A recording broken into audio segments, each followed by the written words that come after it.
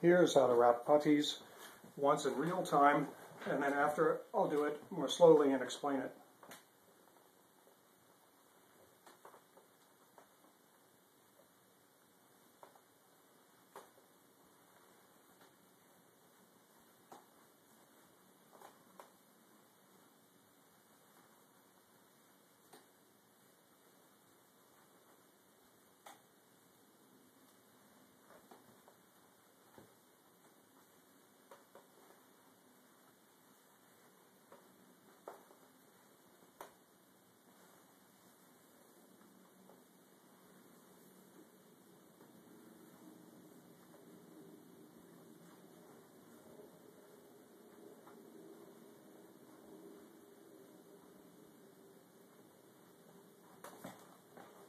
Okay, it can be done that quickly, maybe even more quickly.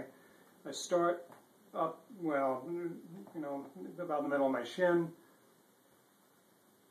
goes to the outside, it folds over itself, goes to the outside. The right one went to the outside too, so they're symmetrical. You spiral up and out.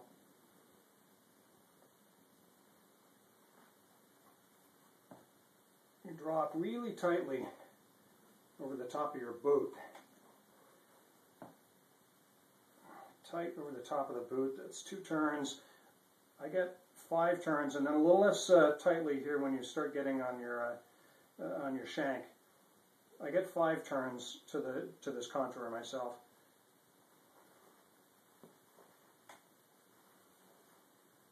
Okay, now once you get to that contour, you need to contour the puttee to your calf. So it angles up, and this is where you get that nice chevron. It angles up, you take the whole roll, and you flip it like this, so it angles back down.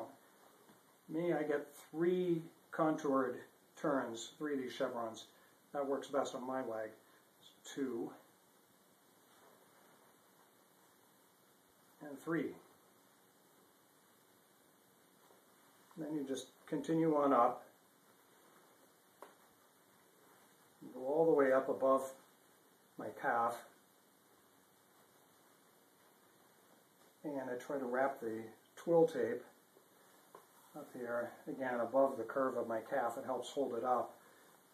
That's not going to make another complete turn, so I'm going to have a lot. I always tuck it on the outside. I think it looks nicer, so I tuck it this way. I wear puttees just for outdoor activities. I'm not a First World War reenactor.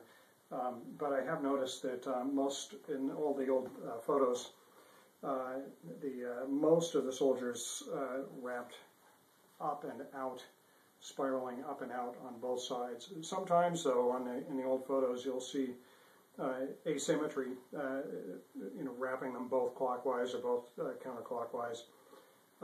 And when you start, you need to start, in order to have the finished or the unfinished side of the puttee end up either outside, you're on the correct side. You want the finished side to end up on the outside, just for neatness sake.